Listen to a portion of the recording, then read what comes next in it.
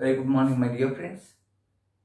Myself, Dr. M.H. Annaya, and in today's video, we are going to learn about the projections of a rectangular pyramid. Friends, as the name indicates, a rectangular pyramid will have a rectangular base. It will have two longer edges and two shorter edges. And it will have on its lateral surface four rectangles, 1, 2, 3 and 4 rectangles, and four triangles, and all these triangles are isosceles triangles. This triangle and the triangle on the back side, it will have the same dimensions, whereas this triangle and this will have the same dimensions. And in this question, he says there is a rectangular pyramid. A dimension they are given you, height is also given you, and appears as a square of side 30 mm while resting on one of its base edges on HP. So this part of the question indicates that the object has to rest initially on its base, that rectangle 30 by 50 on HP. So we have to place it on HP. Next comes the question that while resting on one of the base edges, it could be a longer edge or a shorter edge.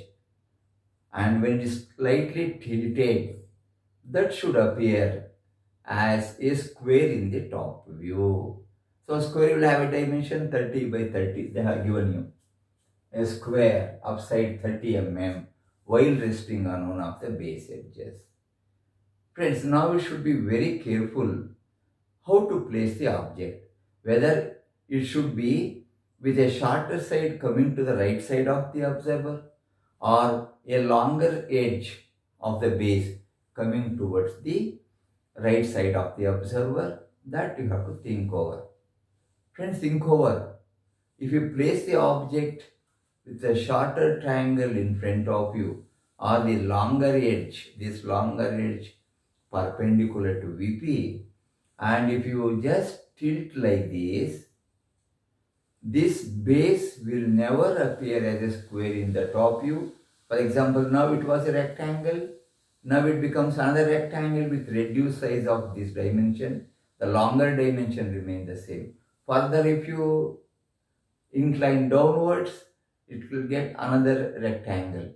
So, the rectangle, that whenever this rectangular pyramid is placed on HP with longer edge perpendicular to VP, this will never appear as a square. That is, its base as a square in the top view. So this part is very, very important. Then how it should be placed? The other choices you have to place like this. That is, one of the shorter edges should come to the right side. So what happens? If you slowly tilt this object, the dimension shorter side 30 mm, which is perpendicular to VP, will remain the same, whereas this longer edge gets shortened depending on the inclination. And there is one particular inclination of the base with HP. The base becomes a square that he has given on the question. So friends, let me place the pyramid on HP. My palm is the HP, such that one of the shorter edge of the pyramid is to the right side of the observer. Obtain the top view, a rectangle, and join that to the vertex. So you will get in the top view a rectangle with the vertex O joined to all the corners. So in the top view, you will be able to see this rectangle, then these four slant edges OA, OB, OC and OD. So let us start the question or the solution by drawing the top view of the rectangle. So friends, I should write a rectangle here of the given size, that is 30 by 50. So one side is 30 mm, the other side of the rectangle is 50 mm. So this is 30 by 50. This is the base of the solid, and we will show it as ABCD. This is A, this is B, this is C, and this is D. So friends, we'll draw projections from here, vertical lines through this. And here, if you join these diagonals AC and BD by dark lines, they meet at a common point which is called as the vertex. So in this top view, OA, OB, OC and OD, they represent the top view of the four slant edges of the solid. And friends, corresponding to this top view, let us obtain the front view of the base and the complete front view. So friends, if you draw vertical lines through this, you will get A dash, B dash on XY, the edge on XY. This is going to be C dash, D dash, and exactly in the center of this, if you write a vertical through O, you will get O1, that is O1 dash. This is O comma O1. O1 is for the center of the base, O is the vertex. So we have got the base, then I should get the vertex. The vertex will be at a height of 60 millimeters from the base. So this is the base you have got. So friend, here, try a vertical line, take a height of 60 mm as specified in the question, and obtain O dash, the vertex of the solid. Now if you join O dash to all the corners like this, O dash to A dash, O dash to B dash, O dash to C dash, O dash to D dash, you get all the four slant edges. And this is how the pyramid, while resting on the rectangular base on HP, appears in the front view. Friends, after getting this front view of the object when it is resting on HP, you find that the axis is perpendicular to HP. That is the case with all the solids like prisms, pyramids, cones, cylinders, etc. It will be a vertical line. But it says in the question, this pyramid while resting on one of the shorter edges. So it was like this. Now I am going to rotate slowly like that. For some angle, the base making with HP, it appears as a square in the top view. That is to say, the top view of the solid is specified as a square only for the base. So friends, what I do, adjacent to this figure, I construct a square having side equal to 30 mm. So this will give you the bottom face or the base of the pyramid. So exactly in the center you are going to get O1, the center of the bottom face, and while marking, these are going to be same. So this is going to be 30, all the sides will be 30 because it is a square. So we will number them or name them as A, B, C, D. Friends, this is how the base of the rectangular pyramid appears when it is resting on the edge CD, because I am going to draw this figure here. So this point is going to be, friends, C dash, D dash, and this is going to be A dash, B dash will come on this line because it was like this. I am going to rotate like this. So friends, I will write a vertical line through this A. Now friends, you know very well that when this figure is redrawn here, C dash, D dash here, we have this length equal to 50 mm. So taking center C dash, D dash and radius equal to 50 mm, the longer side, I am going to strike an arc to cut the vertical line drawn through this at this point, and this is going to be very obviously A dash, B dash. Friends, if you join this A dash, B dash with this C dash, D dash, you get the base of the solid. So this will give you the base. Obviously, this will have a length of 50 mm. The top of the base is going to be a square as specified in the problem. Let us obtain O dash. Now friends, from the center, they have given the height at 60. This 60 mm are just marked, and we get O dash. O dash represents the vertex in the front view.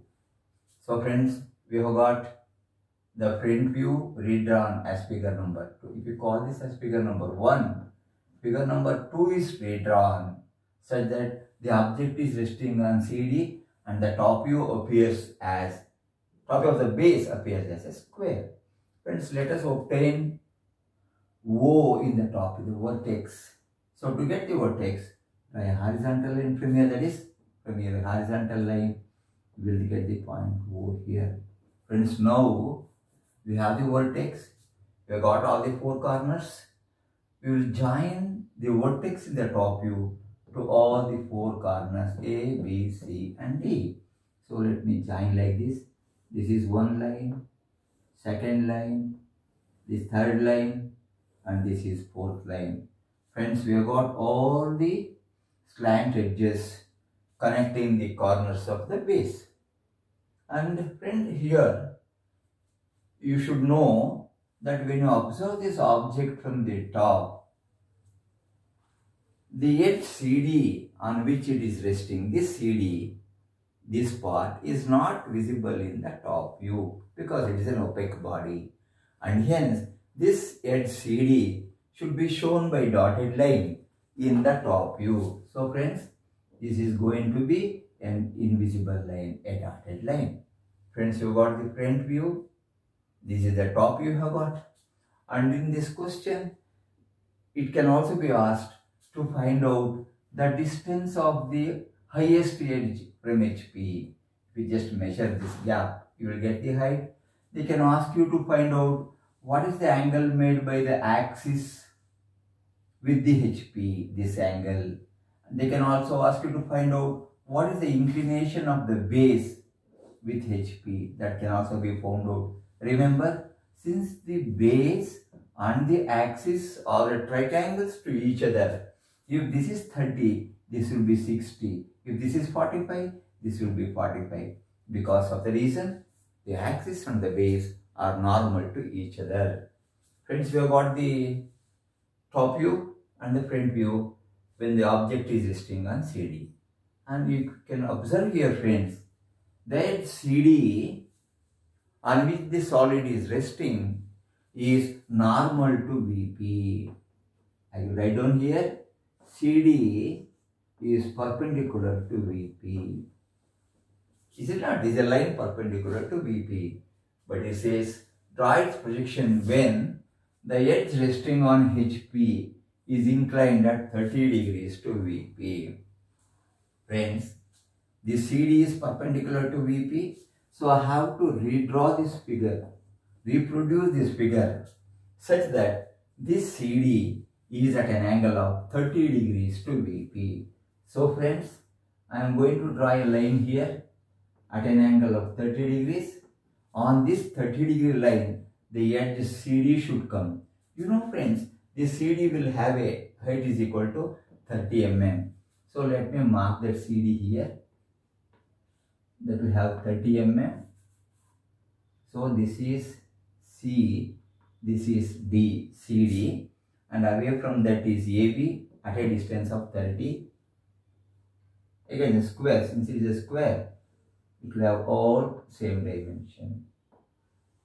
So this is ABCD, A, B, C and D. So this is 30 mm by 30 because we are reproducing this figure number 3 as figure number 4, and hence they should have the same dimension. So from CD, take this measurement and locate the point O. So friends, join O to C, O to D, O to B,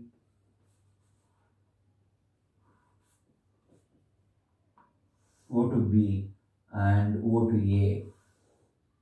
Now you know friends, this CD is a dotted line, so it will be shown as an invisible line. Friends, figure number 4 and figure number 3 are the same, but only the difference is CD is at an angle of 30 degrees to VP. So I'll write down here CD at 30 to VP, 30 degrees to VP. It was normal, now it is 30 degrees to VP.